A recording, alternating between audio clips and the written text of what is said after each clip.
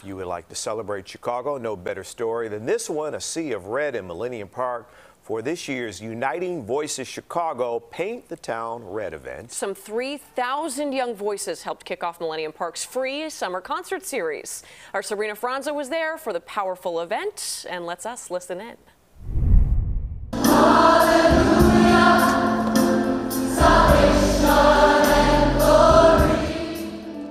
You have to be the light.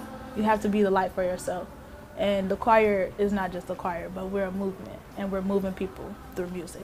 This is like my year, and so I'm very excited. Isis Clark is from Austin, a junior at Disney 2 Magnet School. Her first time on this stage, painting the town red with 3,000 other students from all over Chicago, taking over Millennium Park on their own terms. I hate to see us labeled as, you know, these crazy teens and stuff like that. So it's like things like this, Paint the Town Red, we're coming together for music.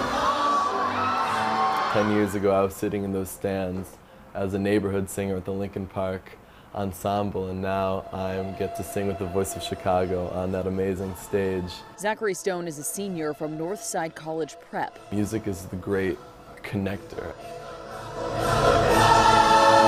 This performance alone connecting teens from every side of the city. I would have never met any of these people if it wasn't for this organization. The organization itself founded in response to the civil rights movement, rooted in the belief that music can bring everyone together. What's the dream? I think everyone's dream is to be the next big thing, but for me, I really want to change the view of young people. We're not just centered around, you know, violence and drugs, but we're more than that. We're the future. In Millennium Park, Sabrina Franza, CBS 2 News. Thank you, Sabrina. They sound great. Uplifting. Very much Yes, so. we need that now. Yeah.